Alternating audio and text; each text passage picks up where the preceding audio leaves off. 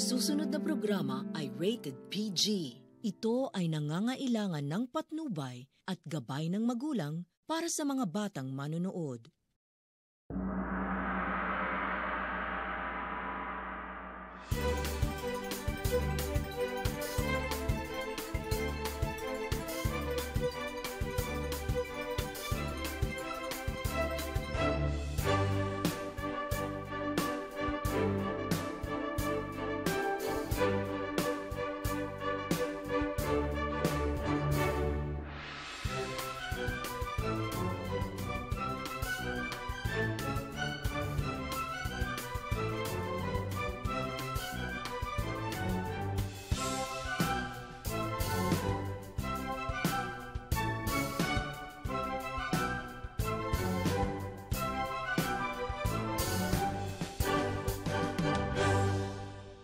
Nag-wish ako dyan sa mga prayer wheels. Sobrang bilis na natupad, parang magic na solid. Ano ba wish mo? Na sana magkita na tayo. Alam ko na, miss mo na ako. Talaga lang ah? Isang buwan ako dito. At sa loob ng isang buwan na yun, magiging okay siya. At lagi siyang masaya. But I also have to let you know, at habang nandito ako, sinisigurado ko sa'yo na hindi mo siya makita malungkot. Mikay, na-miss talaga kita. Kung bumalik ka na lang kaya sa Pilipinas, para mas lalo mo akong ma-miss. Papamiss na talaga ako sa'yo. Uuwi na ako. Pumunta ka lang talaga dito para astarin ako, no? Okay, goodbye. Hoy!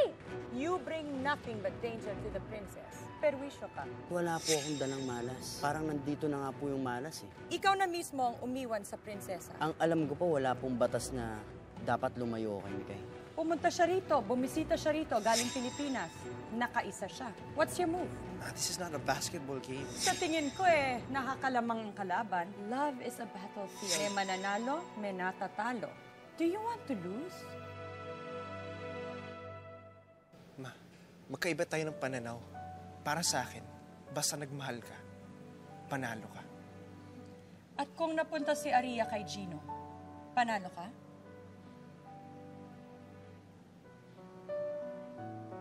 Wala akong kontrol sa nararamdaman ni Mikay. At wala rin batas na magdidikta kung ano ba dapat at hindi ko ba dapat maramdaman. Good night, Ma.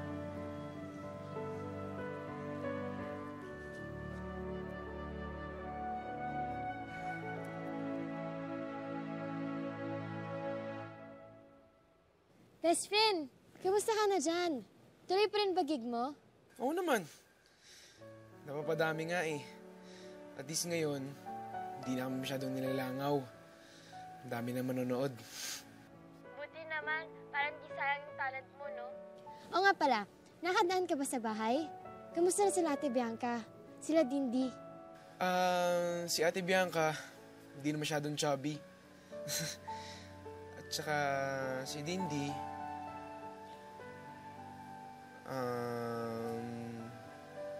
okay naman. Sabi niya. Alam mo, natutuwa ako kasi kahit malayo ako, alam ko nandun ka para sa mga kapatid ko. Lalo na si Dindi. Alam mo naman, gusto namin yun. Kailangan ng tagaan.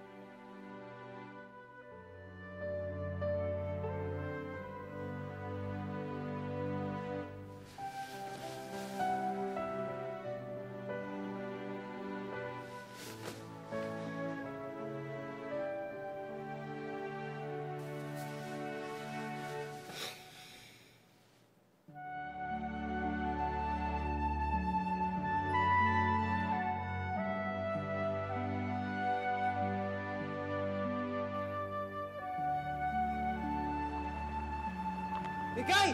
Mikay! Stop shouting!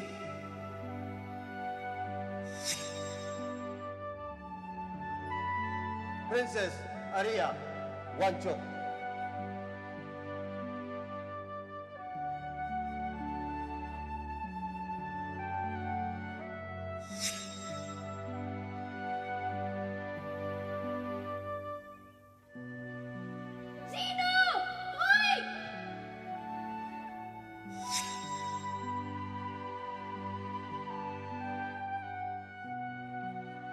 Walang sukuan to. Kaya ko to.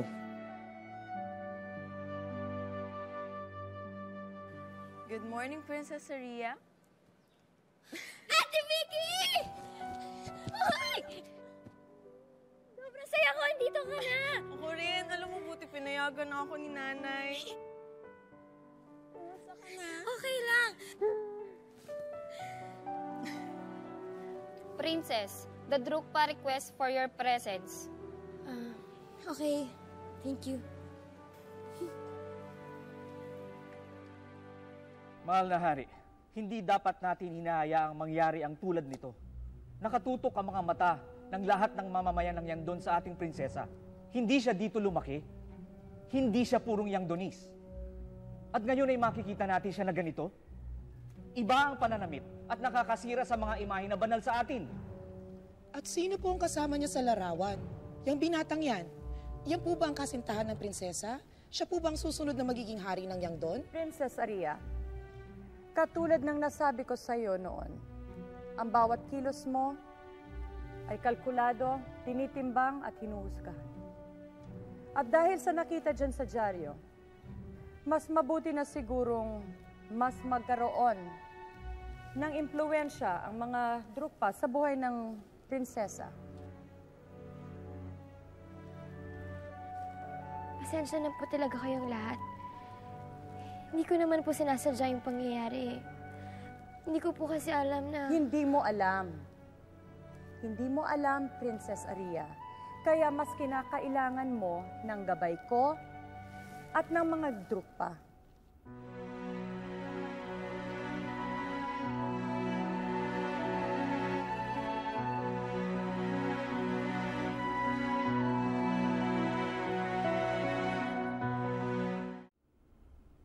Dito, katanggap-tanggap,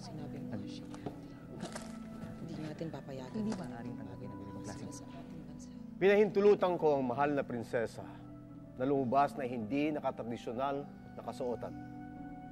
Naniniwala ako sa inyong mga mungkahi. Ngunit, humihingi ng tawad ang mahal na prinsesa sa mga kasiraan na ginawa niya kasama ang kanyang kaibigan.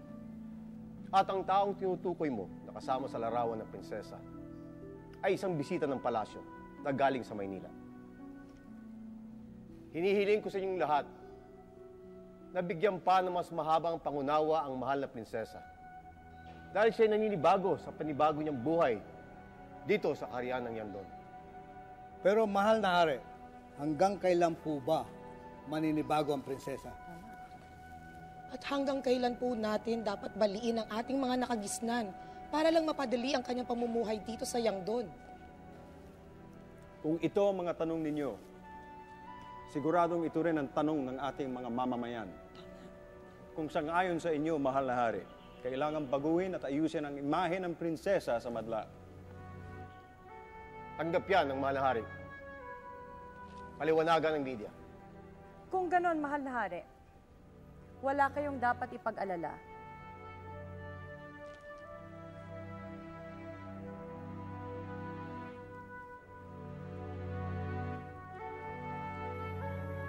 Dasho, nabasa niyo na po ba ito nasa dyaryo? Medyo grabe po yung mga sinasabi nila kay Prinsesa Areeyah eh. Nung umpisa pong coronation, lahat palakpakan. Ngayon, konting palpak lang. Ayaw na nilang lahat sa kanya. Nakakalungkot niya eh. Si Mikay, pilit silang kinikilala. Sana naman, ganun din sila sa kanya. They should give her a chance. Eh, si Sir Gino po. Sa totoo lang, Han, nag-aalala ako para sa kanilang dalawa.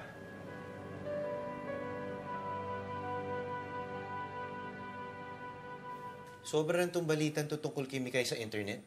Ang liit-liit na bagay pinalalaki nila. Patol ka naman. Eh, ganyan talaga. Eh, sikat na si Mikay eh. Kaya may ganyan naninira, chumichismis. Oo nga naman, Tay. Baka parang artista lang yan, di ba? Maraming paparazzi na sumusunod. Eh, Stella, ayan, may picture, oh. Bianca. Ay, naku, ang dali-daling dayain yan eh. Sa Bianca, kausapin mo si Mikay. Sabihin mo sa kanya, gusto ko siya makausap. Opo, Tay. Hello, Ma. Hello, Gino. Ano bang ginagawa mo dyan sa Yangdon at nasa international news ang mukha mo? Please explain it to me para maintindihan ko. Matatawagan lang ito mamaya. Medyo may humahabol lang eh. Ano humahabol? Papa, sorry po talaga. Hindi ko po yung sinasadya.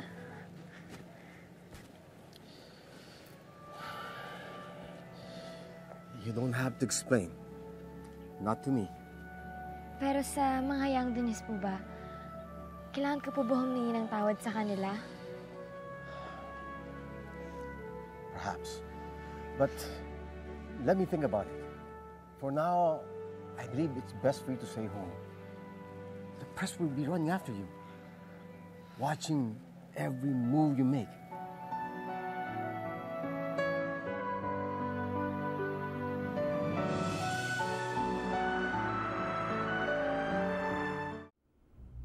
Ang ating mahal na Haring Anand Wangchu.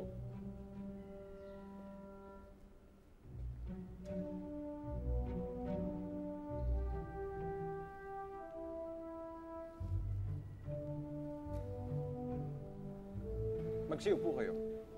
Maaari na nating simulan ang mga tanungan. Mahal na hari, kailan po maaaring makausap ang prinsesa? Dahil sa masama ang pakiramdam ng ating mahal na Prinsesa Areeyah, humihingi siya ng paumanhin sa inyong lahat at hindi siya makakaharap sa inyo ngayong araw. Mahal na hari, ano po ang nararamdaman ng Prinsesa Areeyah sa nangyari? Kung ano man ang nangyari, ito'y hindi sinasadya ni Prinsesa Areeyah. Ngunit alam niya ay siya nakagawa ng pagkakamali, kaya humihingi siya ng paunawa sa inyong lahat. Pero mahal na hari, nakita rin sa mga larawan na may kasamang binata ang prinsesa. Sino ang lalaking yun? Isang matalik na kaibigan ni Prinsesa Areeyah na nanggaling sa Pilipinas. Pero base po sa mga larawan, mukhang malapit na malapit ang lalaking ito sa prinsesa. Kasintahan po ba ito ng prinsesa?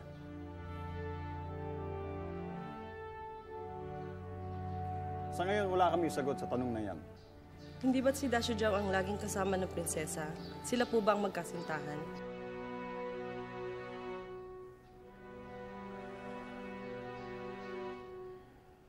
Gaya ng sinabi ko, sa ngayon, wala kaming sagot sa mga tanong na katulad niyan.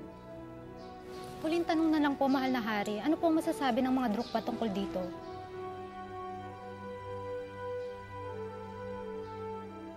Ang nais lamang ng mga Drukpah at lalo na ng ating mahal na hari ay kung anuman ang makabubuti sa ating mahal na Prinsesa Areeyah. Maraming salamat sa inyong pagdalo.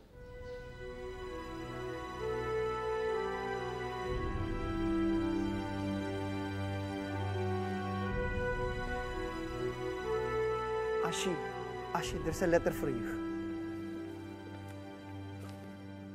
Okay, you may go now, Doji. Okay.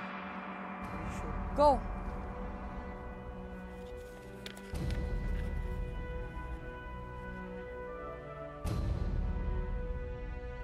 Kinakausap ko na ang ating mga kakampi, Behati.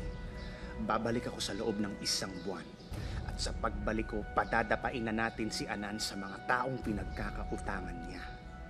Wawasakin natin ang kaharian. Hanggang kailan tayo magtitiis sa paghahari ng lahi ni Anand? Mag-intay ka lang, pati ang anak mo. Pagbalik ko, pababagsakin ko ang kaharian ito.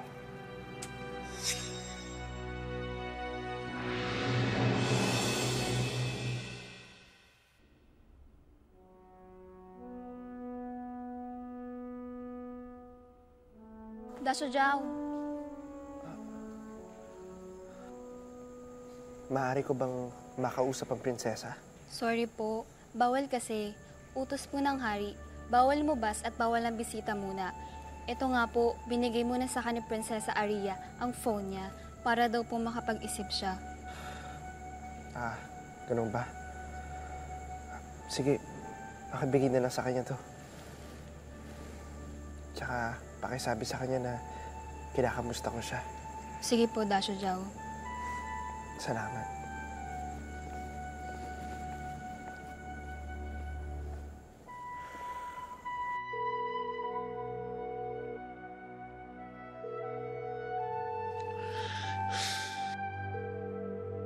Mikay, sagutin mo na, Mikay.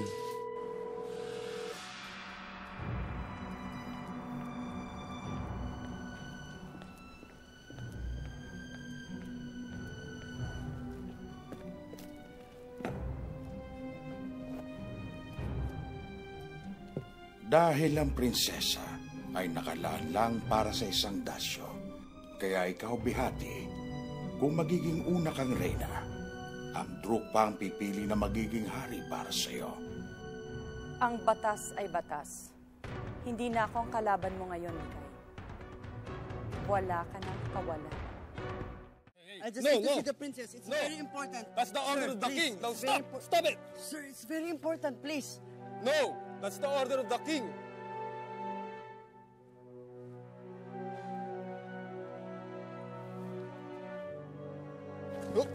Look, stop! Stop! Stop it! Stop it! Stop that!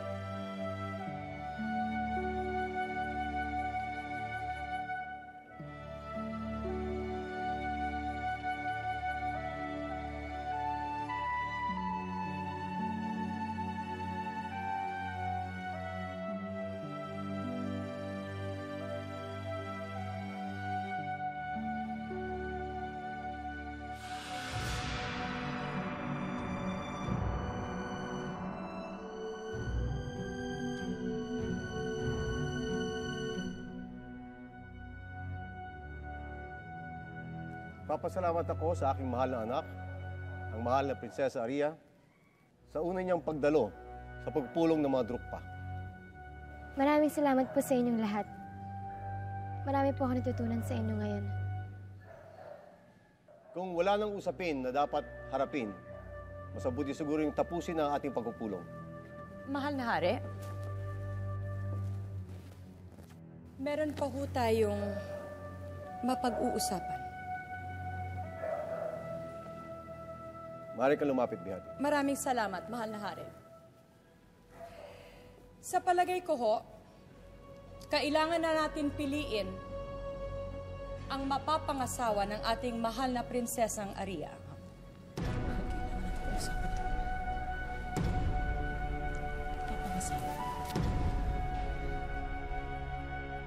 Mapapangasawa ko ho?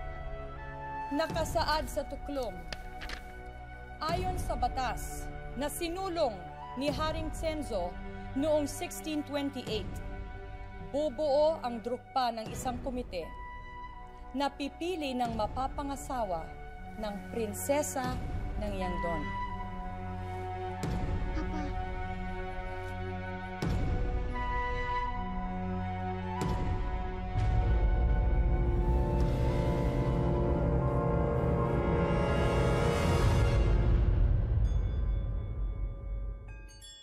Kailangan na natin piliin ang mapapangasawa ng ating mahal na prinsesang Areeyah. Paniniwala ng mga taga-Yangdon, kanaraling mananampalataya. Kapag hindi natin sinunod ang batas, maaari nilang buwagin ang kaharian. Alam ko naman na darating yung araw, kailangan ko talagang mamili. Kailangan kong kumilos, baka may sumira pa sa mga plano ko. Mabuti na rin na kami ng mga Drukpah ang pipili ng mapapangasawa ni Areeyah. Lahat ng Dasho nakapunta dito ay siyang makakabilang sa susunod na eliminasyon. I am Dasho Jiao, and all I offer the princess is my heart. I know I'm not a Dasho, but I want to be one. Dahil hindi ko po kaya mabuhay nang wala po ang prinsesa sa buhay ko.